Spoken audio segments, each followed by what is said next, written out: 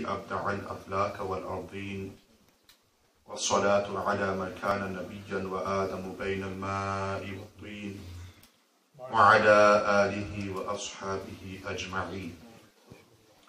أما بعد فأعوذ بالله من الشيطان الرجيم. بسم الله الرحمن الرحيم. ثاني اثنين إذ هما في الغار إذ يقول لصاحبه لا تحزن إن الله معنا.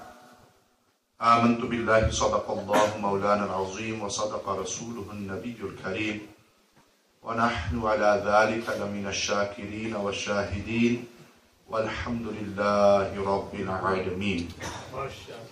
ببركة إن الله وملائكته يصلون على النبي يا أيها الذين آمنوا صلوا عليه وسلموا تسليما. درود شريف اللهم صل على سيدنا ونبينا وشفيعنا ومولانا محمد عبدك ورسولك وصل على المؤمنين والمؤمنات والمسلمين والمسلمات. Each and every one of you join in as-salatu was-salamu alayka ya sayyidi ya Rasulullah wa ala alika wa ashabika ya sayyidi ya habib Allah. As-salatu was-salamu alayka ya sayyidi ya Rasulullah wa ala alika wa ashabika ya sayyidi ya rahmatan lil alamin. One more time, please, Zaban Khamosh Nazari. As-salatu was-salamu alayka ya sayyidi ya Rasulullah wa ala alika wa ashabika ya sayyidi ya khataman nabiyyin. Bismillahir Rahmanir Rahim. After praising Allah Almighty Jalla wa Ala, Malik Kainat, Khalik Kull, Badi'us Samawati wal Ard, and sending infinite peace and salutations, durood and salawat upon the best of creation, the light of creation, the purpose of creation, Sayyidul Awwaleen wal Akhirin, Imam al-Anbiya wal Mursaleen, Sultan Medina, Nur Sina, Huzur Jane Jana, Rasul Akram sallallahu alayhi wa alihi wa sallam. Honorable and respectable Ulama Ikram, bil khusus Hazrat Allama Mufti Muhammad Azam Sahab, Zida Sharfuhu Bani Mahfil Hazrat Allama Maulana Shahbaz Sahab, or the Honorable Respectable Walid Muhtaram Hazrat Qibla Sufi Nur Muhammad Sahab, Damat Barkatum Al-Aliyah wal Qudsiya, Honorable Elders, brothers, lovable youngsters, Assalamu alaikum wa rahmatullahi ta'ala wa barakatuh.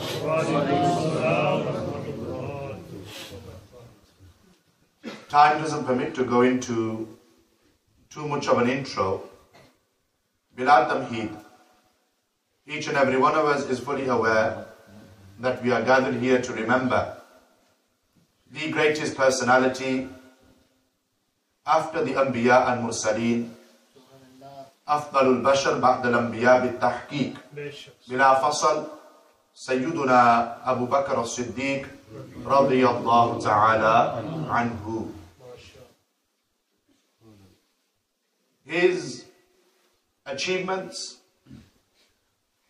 his teachings, his sacrifices for Deen Islam, in reality, I and nobody else can do justice to. Whatever we mention is Chand Tajalliyat, a few manifestations, just to give us an understanding in relation to the greatness and maqam wa martaba of Sayyiduna Siddiq Akbar radiyallahu ta'ala anhu. Born 2 years and a few months after the Messenger of Allah sallallahu alayhi wa alihi wa sallam. Remember, Nabi Sallallahu Alaihi Wasallam was born in the year of the elephant. Al-Batta 55 days after the incident when Abraha, the governor of Yemen, came with an army of 300,000 soldiers and 1,000 elephants with the intention to destroy the Ka'bah al-Sharifa. So Nabi Sallallahu Alaihi Wasallam was born in the year of the elephant, Amul Feel. Siddiq Akbar radiallahu ta'ala anhu, who is the junior of Nabi Sallallahu Alaihi Wasallam, was born 2 years and a few months after Huzur Jane Jana Rasul Akram sallallahu alaihi wasallam. Born in the city of Makkatul Mukarramah, that city that Allah Almighty picks a qasam by in the Quran when He says, La uqsimu bihadha al-balad wa anta hillum bihadha al-balad wa walidin wa ma walad. So Siddiq Akbar radiyallahu ta'ala anhu is born in the same city as the city of the Messenger of Allah sallallahu alaihi wasallam. Yani the city of Makkatul Mukarramah. Father's name is Uthman. Urfan, they were known by the title, the laqab Abu Quhafa. Mother's name was Salma binte Sahar. Salma binte Sahar. Well, at this point I want to mention, though this comes a lot later, I'm just going through the basics of the biography of Sayyidina Siddiq Akbar radiyallahu ta'ala anhu. But I want to mention at this point that Sayyidina Siddiq Akbar radiyallahu ta'ala anhu is the only Sahabi whose 4 generations all accepted Islam upon the hands of Rasulullah. They had the sharaf and honor of doing the ziyarat of the Wadduha Chera, one day Zulfa of Rasulullah sallallahu alaihi wasallam, and they all accepted Islam and Iman upon the hands of Rasulullah sallallahu alaihi wasallam. And both parents accepted Islam. Khud Sayyidina Siddiq Akbar radiyallahu ta'ala anhu, as we know, the first man to accept Islam. Then his children, Sayyida Asma bint Siddiq or Sayyida Aisha, Ummul Mu'mineen radiyallahu ta'ala anhuma, and later his son Abdul Rahman, they all accepted Islam upon the hands of Rasulullah sallallahu alaihi wasallam. 4th generation was the grandson of Sayyiduna Abu Bakr as-Siddiq, Sayyiduna Abdullah bin Zubair radiyallahu ta'ala anhuma. Sayyidina Abdullah bin Zubair, one of the 3 Abdullahs, Abdullah bin Umar, Abdullah ibn Abbas, Abdullah bin Zubair radiyallahu ta'ala anhum. Sayyidina Zubair bin Awwam, one of the Ashra Mubashara, married Sayyidina Siddiq Akbar radiyallahu ta'ala anhu's daughter, Sayyida Asma bint Siddiq. And their son was Abdullah. That very same Abdullah, that when he was born, he was brought into the laps of Rasulullah sallallahu alaihi wasallam. And Nabi sallallahu alaihi wasallam took a kujur, a date, and placed it in their blessed mouth, and with their luwab dahan, then took that date, that kujur, and placed it inside the mouth of Abdullah bin Zubair radiyallahu. 4 pushto, 4 generations, and no other Sahabi, no other companion has this sharaf for honor except for Sayyiduna Abu Bakr as-Siddiq radiyallahu ta'ala. And when we look and compare Sayyidina Abu Bakr as-Siddiq radiyallahu ta'ala anhu to that Nabi he is similar to in terms of personality, in terms of maqam wa martaba. Ala Hazrat Azim wa Barakat, Mujaddid Deen wa Millat, Maulana Shah Ahmad Riza Khan alayhi rahmat wa ridwan, mentioned that in terms of personality, in terms of akhlaq, in terms of irdar, in terms of suluk, Sayyiduna Abu Bakr as-Siddiq's character was very similar to that of Khalilullah Ibrahim alayhi salam. Subhanallah. Or Sayyidina Umar Farooq radiyallahu ta'ala anhu, known for their jalal, their character was very similar to that of Kalimullah Sayyiduna Musa alayhi salam. And make this comparison, Siddiq Akbar 4 pushto, all of them accepted Islam and Iman upon the hands of Rasulullah sallallahu alaihi wasallam. Isi tarike se, if you look at Sayyidina Ibrahim alayhi salam, his son was a Nabi, Ishaq alayhi salam. Then his son was a Nabi, Yaqub alayhi salam. Then his son was a Nabi, Yusuf alayhi salam. वो भी 4 पुश्तो, ये भी 4 पुश्तो. बतौर निस्बत. Bharat. Sayyidina Abu Bakr as-Siddiq radiyallahu ta'ala anhu, before he accepted Islam, and remember, Nabi sallallahu alaihi wasallam did Ilan Nabuwat or Risalat at the age of 40. That does not mean he was not a prophet prior to that. Ajkal koi shararti log hai na. Some people will go around propagating this false batil aqidah that ma'adallah Nabi sallallahu alaihi wasallam was not a prophet of Allah before the age of 40. But remember, mata wajabat lakan nubuwwa. ये सही रिवायत है, जामिउ तिर्मिज़ी शरीफ कुतुबुल अहादीस में मौजूद है. Sayyidina Abu Hurairah radiyallahu ta'ala anhu is the Ravi. Qadi Iyad rahmatullah alayhi, who also passed away in this month of Jamad al-Thani. They do naql of this riwayat in the Ashifa bi ta'rifi huquq al-Mustafa sallallahu alayhi wa sallam. that Nabi Sallallahu Alaihi Wasallam was asked the question that Ya Rasulallah, Ya Habiballah, when was prophethood decreed upon you? Mata wajabat lakan nubuwa. That when were you a prophet of Allah? When was prophethood decreed upon you? Hamara aqidah Ahl Sunnati wal Jamaat is in the answer of Rasulullah Sallallahu Alaihi Wasallam. Nabi Sallallahu Alaihi Wasallam said, Kuntu Nabiyyan wa Adamu bayna ruhi wal jasad. Subhanallah. Nabi Sallallahu Alaihi Wasallam said, I was a prophet of Allah. I was a prophet of Allah. When Adam alayhi salam was between spirit and body. Ruh and jasad. And that's when Nabi Sallallahu Alaihi Wasallam was a prophet of Allah. Ajkal ye shararat that some people try to do. And batil people, whose aqidah is batil, whose soch is batil, who try to misguide, Apu Khud misguided, Bal Mutil, Apu Khud misguided, and then try to misguide others as well.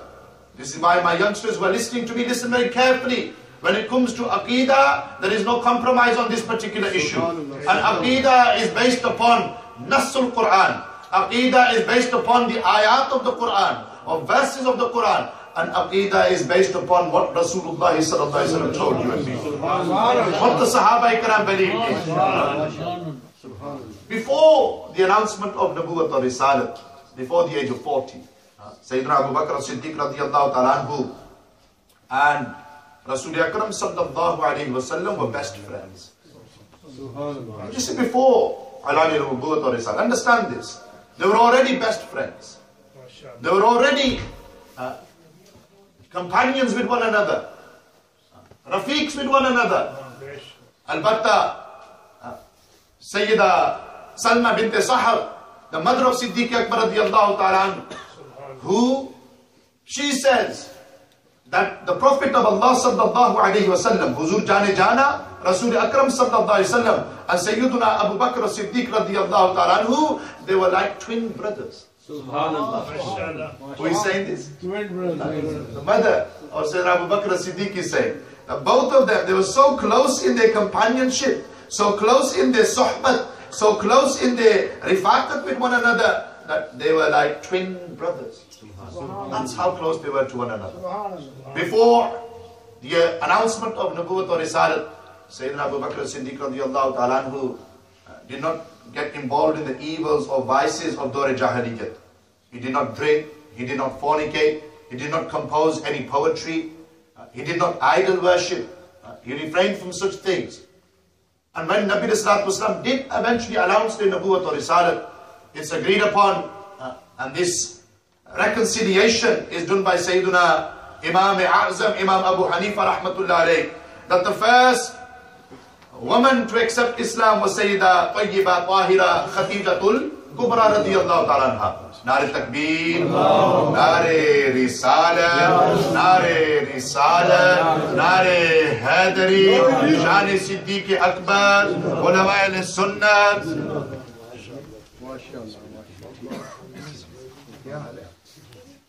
The company of Muhaqqiq Britania, Hazrat Allama Zafar Mahmood Farashvi, Damat Barakatum al-Aliyah wal-Qudsiyah,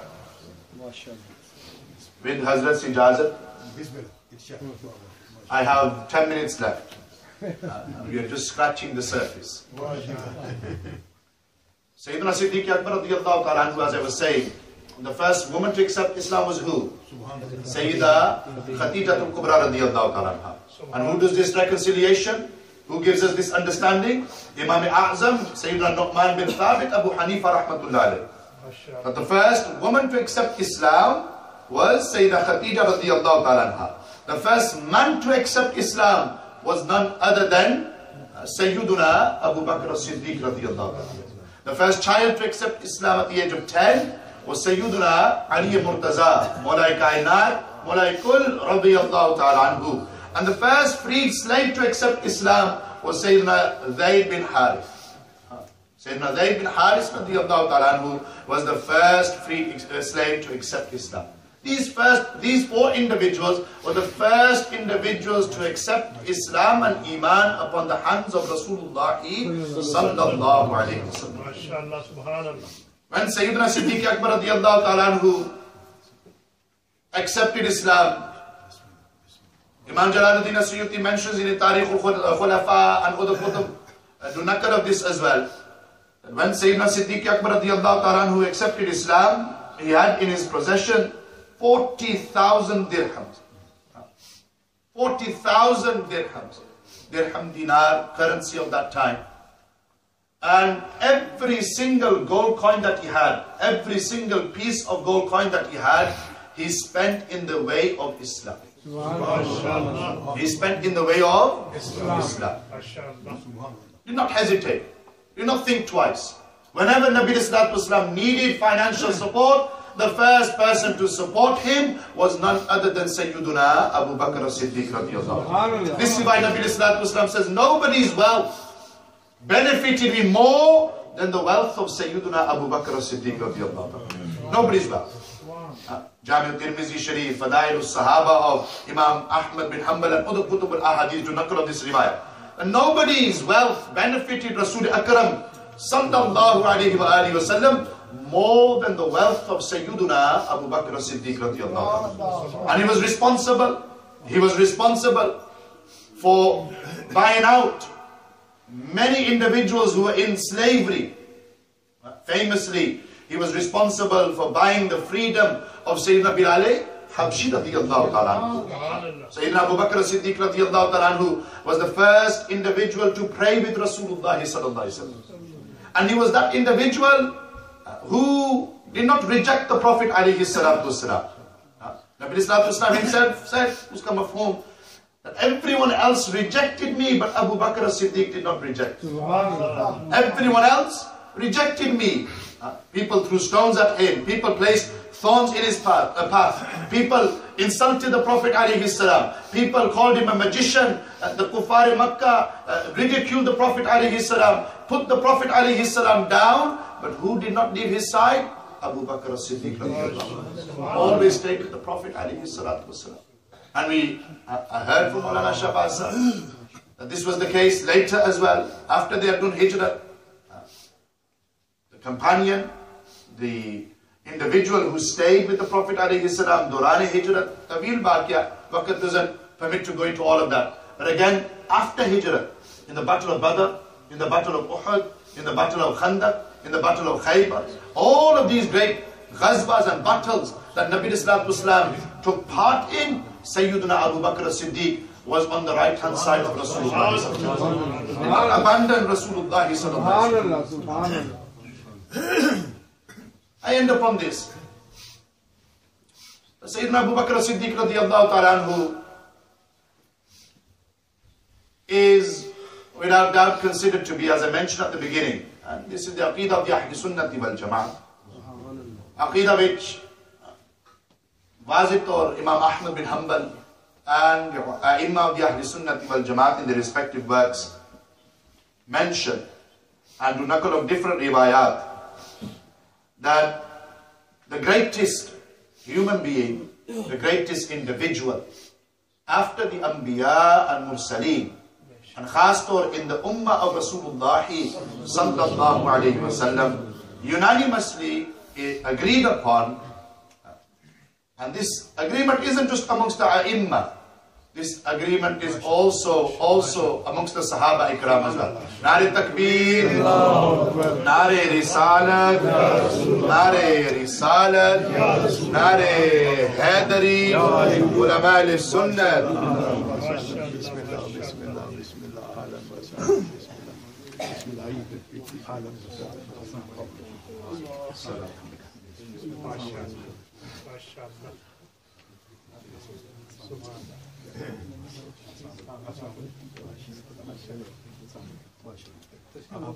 I was mentioning we are blessed to have in our Mawjudiyan presence the great Alim Deen, a servant of the Ahl Sunnati wal Jamaat, Hazrat Allama Peer Sahibzada Rafiq Ahmad Naqshbandi Mujaddadi Sahib, Damat Barakatum al-Aliyah wal Qudsiyah.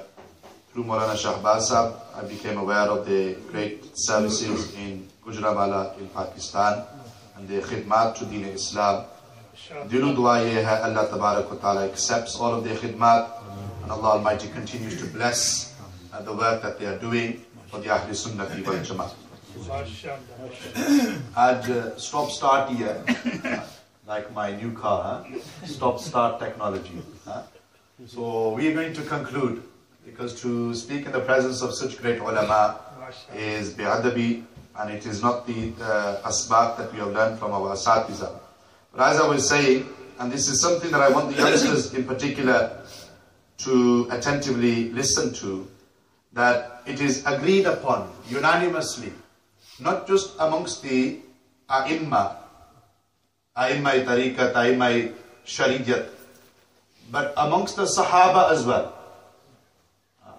And bil khusus, this aqidah we take from Sayyidina Ali Murtaza radiyallahu ta'ala, that the greatest individual personality after the Anbiya and Mursaleen is Sayyiduna Abu Bakr Siddiq radiyallahu ta'ala. Hence why we refer to him by this laqab, this title, Afdalul Bashar Ba'd al-Anbiya, or Afdalul Khalq Ba'd al-Rusul, the greatest human after the Anbiya and Mursaleen.